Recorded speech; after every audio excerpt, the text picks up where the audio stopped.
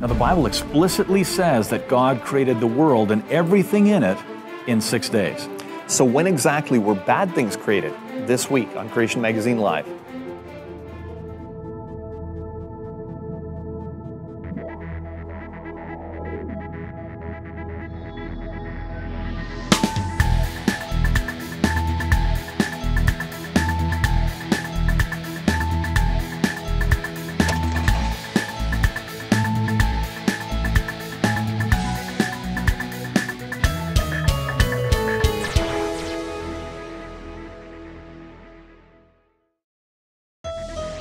Welcome to Creation Magazine Live. My name's Richard Fangrad. And I'm Calvin Smith. Now this week, we're going to be talking about when exactly were bad things created. That's our topic, yeah. Yes. So one of the most common questions asked of Christians is some kind of version of, well, if you've got such a loving God, why are there bad things in the world? Which is a good question. Yep. The implication being that if God created this world in the state that it's in, well, he can't be very good himself. And this is sometimes used as reason to reject belief in God, of course. Yeah, CMI's Creation Answers book, one of our most popular books, devotes a whole section to explaining this in great detail, providing not only a philosophical answer, but also addressing more detailed questions like, what about animals that have attack and defense structures that seem designed to hunt and kill or protect them from activity like that?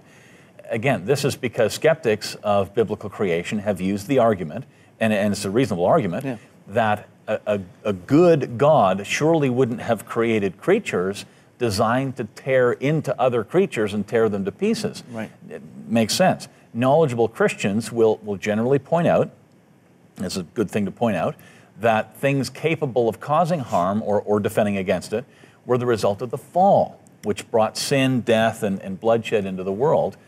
But the question of when these physical attributes came to be remains. We're talking now about real physical mechanisms, not as abstract concepts like evil, where did evil come from, but the real physical mechanisms. That's what we want to talk about this week. So creationists often argue that creatures may be using their equipment, their teeth, their claws, etc., in a different way than they would have been post-fall. Right. And this is reasonable for some instances, but it kind of falls short for many others. I mean, claws, teeth, poisonous fangs, and these exist along with the predatory instincts to use them. And if God created all things, then some would say, well, they must have been there from the beginning. Some would say this defeats one of the most powerful biblical creationist arguments against millions of years, namely that there couldn't have been death before Adam sinned. Right. This is because it means that creatures must have been killing each other long before Adam came onto the scene. Now, Exodus 20, verse 11 is certainly one of the most oft-quoted verses to counter belief in millions of years of supposed Earth history and the universe and so on. It explicitly states that God created everything, the heavens and earth, and all that is in them in 6 days. But the verse can cut both ways, because that then means that claws and poison and all of those kinds of things must also have been created within those 6 days, and the fall had not yet occurred within those 6 days. How then do we explain this? So there's the problem. That's our topic for today. Right. Is there any scientific backup, for any scientific support for the biblical account here? Right. So the first thing we need to understand is that God wasn't surprised by the fall. Of course not, He wasn't surprised by the fall of Adam. God's all-knowing, and so he knew that a punishment would have had to be meted out following Adam's and his offspring's rebellion. Sure. So according to Scripture, at the time of the fall, the environment changed, and there were changes in the physical construction of some things as well. For example, thorns appeared. There were no thorns before. There were thorns after the fall. Some might ask, well, doesn't that mean that God must have created new genetic information for those things at the time when there was none before? Not necessarily, because hidden genetic information can lie dormant within living things and be activated under certain environmental conditions. Right. For example, evolutionists were declaring proof of rapid, large-scale evolution when Italian wall lizards were transplanted from one island to another. They exhibited large-scale changes in behavior. They were no longer territorial, for example. Their food preferences went from predominantly carnivorous to vegetarian, and their morphology, their building plans changed. They had larger heads. They even had the production of Seacal valves to assist in the digestion of plants.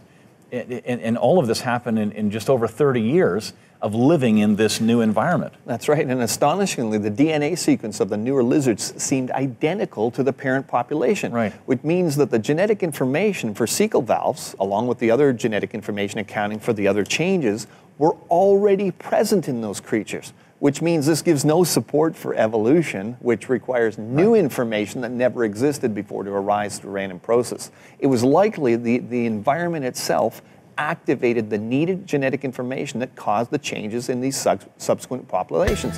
And we'll get into more of this when we get back. In 2004, New Scientist magazine published an open letter to the scientific community in which 33 leading scientists blasted the Big Bang. Their strongly worded letter included statements like, "The Big Bang today relies on a growing number of hypothetical entities, things that we have never observed. Without them, there would be a fatal contradiction between the observations made by astronomers and the predictions of the Big Bang theory. But the Big Bang theory can't survive without these fudge factors. An open exchange of ideas is lacking in most mainstream conferences, and doubt and dissent are not tolerated." With such growing dissension from secular scientists, it's unfortunate that many Christian leaders have embraced the Big Bang, especially when there are so many contradictions between it and the Bible's account of creation in Genesis. And Genesis is the word of the Creator who witnessed creation, unlike any scientist. To find out more from Creation Ministries International, visit our website, creation.com.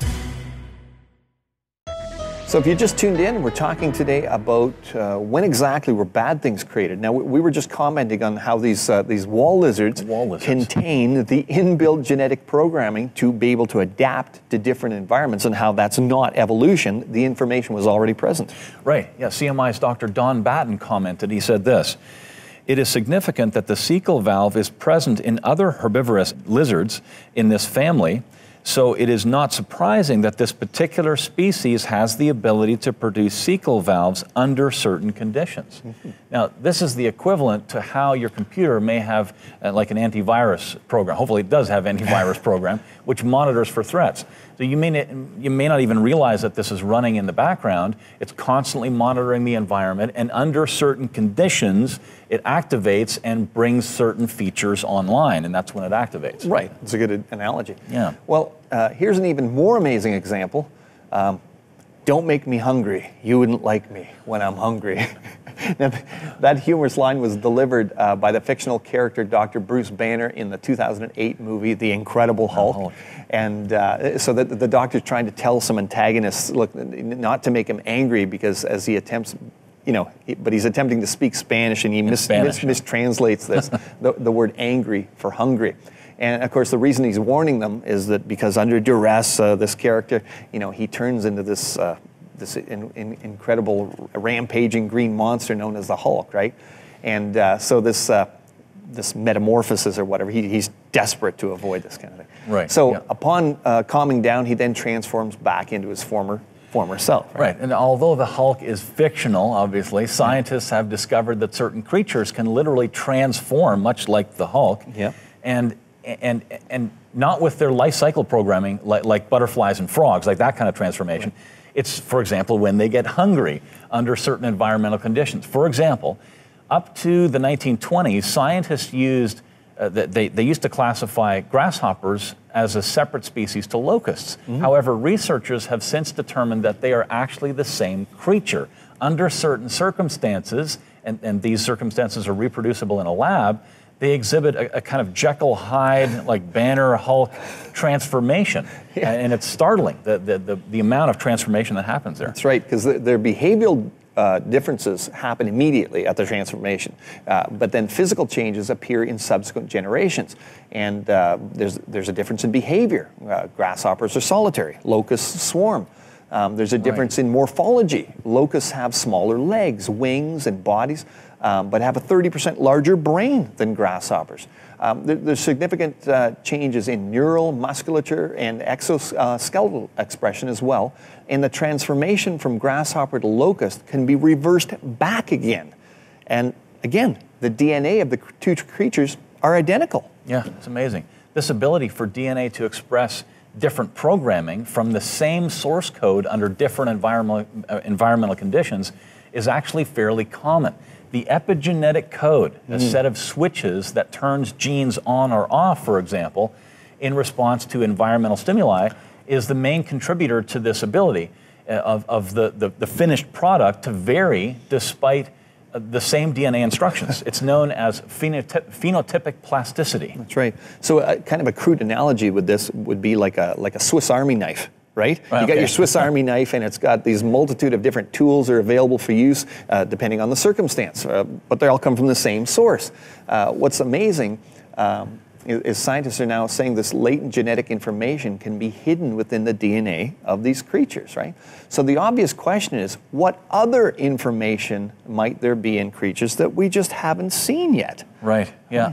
Not only is the discovery of latent genetic information an incredible challenge for evolution to account for, and a tremendous evidence for design, because it exhibits all the characteristics of foresight and pre-planning in the genomes of creatures around the world, but it also helps answer the supposedly unanswerable question regarding how bad things appeared after the fall if God's creation was completely finished by the end of the sixth day of creation. Right. Foreknowing the fall of man, God created the features of a post-fall world in latent form within his very good world. They only became activated when God cursed the creation as punishment for Adam's transgression, for his sin. And the entire creation groans because of that curse and is evidence of something, it's something that's desperately wrong with the world. If God hadn't cursed our physical environment to change at the time of the fall, then we would be lost without him, bound for hell, but still living in a virtual paradise. How would we know that there's anything wrong with this, with ourselves, and that we need a Savior? Exactly. And we'll look into more of that when we get back. The vigorous promotion of evolution as established fact is causing many Christians to question the biblical creation account, and some non-Christians won't consider Christianity because they believe the Bible has been disproved by science. That's where Creation Magazine comes in. Creation Magazine is a family-friendly publication packed with cutting-edge science that supports the Bible, presented in an easy-to-understand format by some of the leading experts in their fields of study. Visit creation.com to subscribe today. Okay, on this week's episode, we're talking about when were bad things created. We just outlined the biblical creationist response to the question, but if you believe in an old earth or evolution as a Christian, if God created everything very good, does that include, for example, sharks that kill people? Right.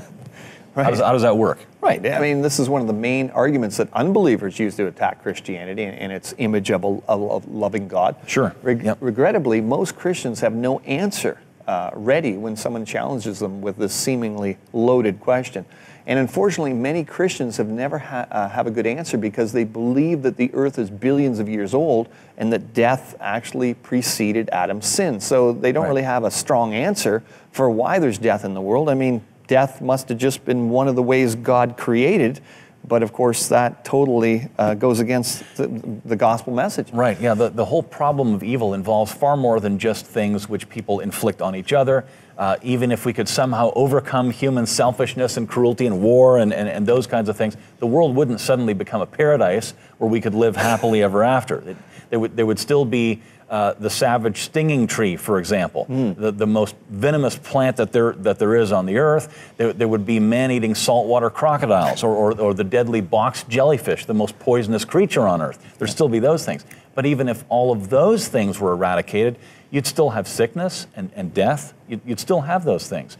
So we would still face the same question: why is there death and suffering in this world that God created? Right, and theologians have been trying to come up with a good answer for this question for many years.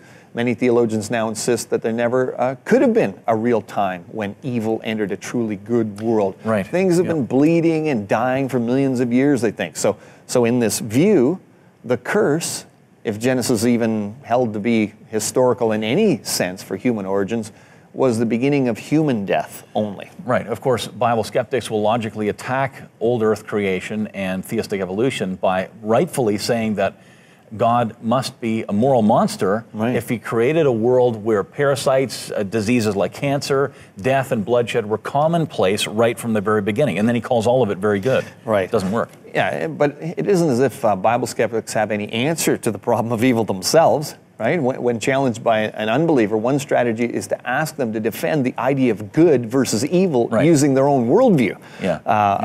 Before an atheist can complain that God's evil, he's first got to give a justification for any differentiation between good and evil. And if we're simply the result of some mindless process over millions and billions of years, well, who gets to decide what's right and wrong anyway? Right.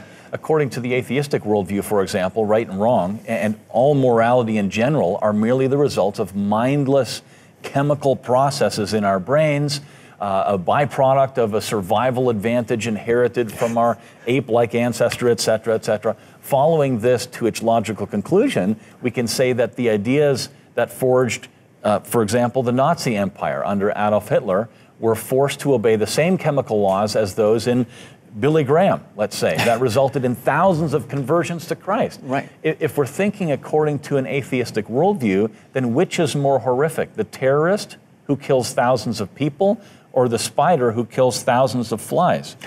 Exactly. Right? I remember when one of the U.S. elections, Sarah Palin was brought forth as a candidate, and so on.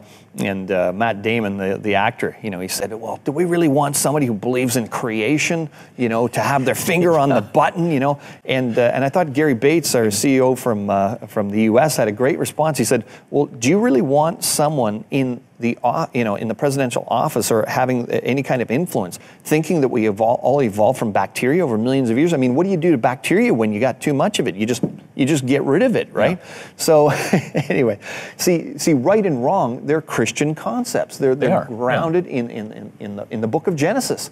An atheist actually has to borrow from the Christian worldview to justify any distinction between good and evil in the first place. So the argument that atheists use to say that, well, God he doesn't exist because of all the evil in the world is actually founded on biblical principles themselves. So in order for them to make this argument, they'd first have to be wrong.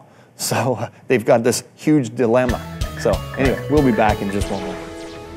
In 1994, the prestigious journal Science shocked the scientific world by publishing sequence data from DNA retrieved from dinosaur bone said to be 80 million years old. DNA is a fragile molecule, and so it breaks down quickly. Measurements of DNA stability suggest it could last thousands of years at best under the likely conditions. But 80 million years was just too incredible for other skeptical scientists. Eventually, these skeptics were vindicated, as it became apparent that the original researchers had sequenced contaminating human DNA, not dinosaur DNA. However, in 2012, a different group of researchers published new results supporting the discovery of actual dinosaur DNA. These new results appear much harder to disprove, with the researchers applying multiple checks against contamination from non-dinosaur sources. The preservation of dinosaur DNA doesn't make sense from an evolutionary perspective, but it fits biblical history, whereby dinosaurs lived thousands of years ago, not millions of years ago. To find out more from Creation Ministries International, visit our website, creation.com. So our subject today is, when exactly were bad things created? Right. We've just seen that atheists have no standard, or their standard is quicksand, for good and evil, right and wrong. On the other hand, we as Christians have an absolute standard, a very solid standard for morality, for right and wrong, given to us by God in His Word. Many Christians cheat themselves out of the best answer to this dilemma that we're talking about this week by failing to trust the Bible's history recorded there in Genesis. Exactly. Without a literal Adam, whose disobedience literally resulted in the death of humans and nephesh animals, Christians are left without a coherent answer, just as much of the atheists. In other words, if Genesis isn't literal history with a literal very good creation, with a literal Adam and Eve, with a literal sin and a literal fall, how much more literal do we need to get here? Yeah. Then sin did not literally enter the world through the actions, and therefore you and I don't literally need to be saved. Right? Okay, so how could a loving God just sit back and allow all the death and suffering in this world? Well, the question assumes that God hasn't done anything. Right. In fact, God has done a lot already to solve the problem of evil. He has promised to do even more in the future. If God had immediately judged all of humanity and gotten rid of evil, the evil rebellion that causes death and suffering today, Adam and Eve would have died instantly, and then none of us would be here. We wouldn't be around to complain about why God isn't doing anything about death and suffering. So. Exactly. Beware of what you wish for. Yeah. And so also the death and suffering that goes on in this life, it's a powerful reminder that something's wrong with creation. And more than that, something's wrong with the human heart and a relationship with God. Suffering often points people to Christ, who's God's ultimate answer to the problem of evil. Yeah, and God promises a future complete elimination of death and suffering, but along with that is an elimination of all evil and rebellion against Him. Only those who've been forgiven of their sins through the sacrifice of Jesus Christ will have an eternal life free of death and suffering and pain on the restored earth. God offers the free gift of salvation to everyone, even though none of us deserve it. None of us deserve that, but it's offered to everyone. However, anyone who refuses this free gift is subject to eternal punishment. While many don't like this idea, and even many Christians minimize it, God's justice is inseparably linked to the solution to the problem of evil. Right. I mean, is it God's fault that there's death and suffering in the world today? Not at all. No. As Christians, we understand that because of our sin, our world is the way it is, and that there is a loving God in the midst of pain, tragedy, violence, death, and we either have to accept the gift of eternal life that God offers us through His Son, or reject that precious gift and suffer the consequences. It's not as if becoming a Christian will somehow enable you to avoid bad things happening in this life. Not in this life. Yeah, I mean, you look at our ministry itself. You know, Dr. Carl Whelan started Creation Magazine and just a pioneer in you know, with the whole topic of creation and the ministry. And you look at his story. You know, he's the grandfather of CMI, and you read his book Beyond the Shadows. And it's just unbelievable that what he went through as a servant of God. I mean, he's serving God. Right. And you can see here in this picture, here's the mangled wreck that Carl was seriously injured in 1986. He was trapped inside this vehicle for 5.5 hours after a head-on collision at highway speeds. I mean, a fully laden fuel tanker. This is in the outback of Australia. Yep. There's hardly anybody around. 56 surgical operations over the next 7 years. His book has details of his personal trauma, all sorts of fascinating and different insights, of course, into healing, and especially the powerful way in which the creation-based understanding of the Bible's big picture helped him cope with the things that he was going through. As a matter of fact, you can get the book, Beyond the Shadows, at 30% off. If you just go to the website, look up the book, you can use the coupon code CMLBTS, and you can actually get a copy of Carl's book. And I know that many people that have suffered personal tragedy reading that book, there's great comfort in it. It is great comfort, because it's certainly someone that you can't say, well, you don't know what I've been through. If you read Dr. Carl's story, it's just incredible. So I encourage you to check that resource out. And we'll be back in a moment to discuss this topic more. What are the theological consequences of adding millions of years to Genesis? How does it impact doctrines such as the gospel, sin, the atonement? Refuting compromise is the most powerful biblical and scientific defense of a straightforward view of Genesis. Loaded with scientific support for a recent creation in 6 real days, it demolishes all attempts to twist the biblical text in order to insert millions of years, bringing clarity into an area usually mired in confusion. Must reading for Bible college students and anyone involved in church leadership or teaching. Get your copy at creation.com. Well, welcome to the feedback section of the show, and we've got some feedback from a fellow from New Zealand. He's actually a supporter of the ministry, and this really relates to what we've been talking about today. Right. And so the fellow started his letter to us this way. He said, "I'm an evangelist and really endorse your ministry. You give me the tools I need to counter the evolutionary arguments I face. I just wanted to say that I don't believe the Bible says the earth is young. It may be young, and I've read your many articles on scientific evidences supporting this argument, as well as your articles on interpreting Scripture as saying it is young. However, I do not believe Scripture says this, and I'm concerned that you are trying to defend a position which is not necessary to defend. All your other work is so wonderful that I would not want you to try to defend a position which is not biblical and then maybe lose that argument or have the whole ministry discredited. You don't need to reply to this. It's just a concern of mine that we don't get tied up trying to defend what the Bible doesn't explicitly say. So, an interesting point of view. All right. Yeah. Okay, and one of our guys responded this way. I've carefully read your email and note that you are an evangelist, a very significant calling and task at any time. You may wonder why I'm responding, considering you said that it is unnecessary. Perhaps it will help you to understand if you put yourself in the position of just having received an email from someone who says, for example, the Bible doesn't teach that God is a Trinity. I've looked and looked, but the word Trinity doesn't even appear in the Bible. Now, and then end quote, I'm sure you would find it difficult to resist pointing out that the person, that at least some of the many ways in which the teaching as a deduction from combining verses, various threads and separate teaching is not only a very important one, but a blindingly obvious one. Mm-hmm. I'm sure you would also want that person to have the opportunity to at least consider things they likely have not done to date, including not just Bible passages, but also theological implications from evidence in the real world. For example, the implications of having bloodshed, death, disease, suffering before the fall, which is what long ageism must imply, since the fossils show these things. Then if they are millions of years old, it means that they predated Adam, and hence the fall / the curse. And so that's part of the response. Right. I mean, it's interesting, as this man is an evangelist, that he hasn't encountered this concept before, because most people will bring this up. Hey, well, if you've got such a loving God, why is there death and suffering in the world? As soon as you accept millions of years of Earth history, you've got death and suffering before Adam sinned. Shot yourself in the foot. Exactly. Yeah. The response continues. And it then also means rejecting the clear teaching of the global nature of the flood. This is huge. Right. There are long-age creation ministries that push the idea that the earth is old. Consistently, they all deny the global nature of the flood, but one only needs to read Genesis to see if that's even remotely possible from the language.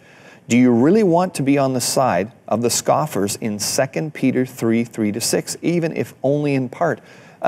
This is an important prophecy that says in the last days, scoffers are going to come and they're going to deny that there was a flood.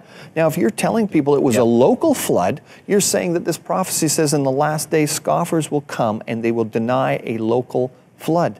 Folks, nobody denies a local flood. There's been thousands of huge local floods.